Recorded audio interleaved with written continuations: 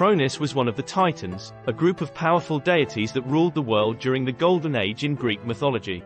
Cronus was the son of Uranus, the personification of the sky, and Gaia, the personification of the earth. He was known as the Titan god of time, and was also associated with the harvest and agriculture. Cronus was a significant figure in Greek mythology, and played a key role in the Titanomachy, a great war between the Titans and the Olympians, a younger generation of gods. According to one version of the myth, Cronus overthrew his own father, Uranus, and became the ruler of the world. He was known for his cunning and his ability to foresee the future. As the god of time, Cronus was often depicted holding a sickle, which he used to reap the crops at the end of the harvest season. He was also associated with the cycle of life, death, and rebirth, as he was believed to have the power to turn back time.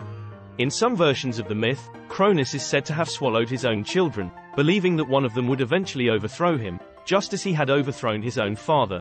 However, his son, Zeus, eventually freed his siblings and led the Olympians to victory in the Titanomachy, becoming the new ruler of the world.